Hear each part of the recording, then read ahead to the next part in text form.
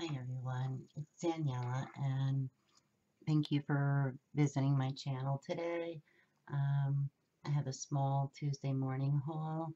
I didn't really need very much of anything after going to the expo last week, but while I was in the area I stopped in and I picked up a couple things. This is the only thing I got on clearance and I only paid 40 cents, a yard of orange ruffle elastic trim. This time of year, orange, good. This was pretty funny. I mean, it's only been there since August, and it's Happy Valentine's Day. I thought it was funny. Believe it or not, I don't have a Happy Valentine's Day stamp. I have hearts and all that, but so I was glad to find it. It's by Crate made by Crate Paper. I almost didn't even get to making this video because I'm working on a new project and I almost forgot. Yikes. I got this little Halloween stamp set. I think it's Inkadinkadoo, right? Is that who it is? Yep. And how cute are these little trick-or-treaters? Happy Halloween. Cat on the moon. This postage stamp. So these are super cute. I was glad to find them. And then I spent, this is a lot of money. I don't normally like to spend $6.99 on anything a Tuesday morning. I'm still a little aggravated that their paper has gone up to $6.99, but these are really, really, really big dies. Richard Garay, did I say that already? And I measured this one. I measured them, not just this one, but I mean, it's like 4 1/4, but on the down, it's, yep, by 4 or a little more. And these, if you just go diagonal or this way, I mean, they're like 4.5 inches.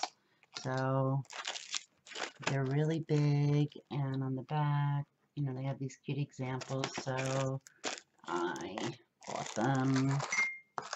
And I also got 2 Halloween stamp and die sets, Hampton Arts. This one here is the Witch's Boot, and these little boot stamps are super cute. And then this one is the Stamp and Die Sugar Skulls, Hampton Arts again. And then I got this from We Are Memory Keepers. It's been there. Oh no, I think it's new. It's from August. I actually bought one of these sets when they first came out, and I got the, you know, the cayenne, magenta, yellow, and black color ink pads. I don't have this typewriter, so that's why I got it for $2.49. I mean, you can use them individually or use them all together, and those colors will make this pretty turquoise-like color. So, got that. And the last thing I got was some paper, which is ridiculous after going to the expo. But I've been looking for this fabulous collection from Authentique. And I mean, it says here it's been there since June. I have not seen it. And I even looked for it at the expo. I don't know, what year did it even come out?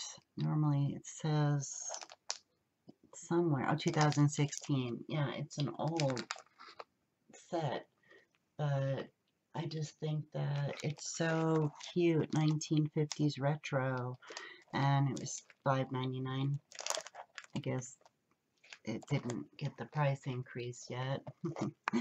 And the glass is advertising. These scooters, though, and the record players and telephones. And I love the pinks and greens and like the aqua and red. Love it. Flamingos. Cut aparts, I guess. And look at these dogs. Aren't they cute? And this one comes with, I'm trying to see if it says how many pieces of paper. It just says 12 by 12 double-sided paper pad. 24 sheets, duh. It's right there.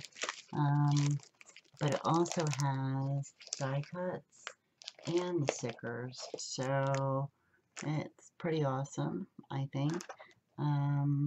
So that is it. That is all I got this week, and that's all I have to say.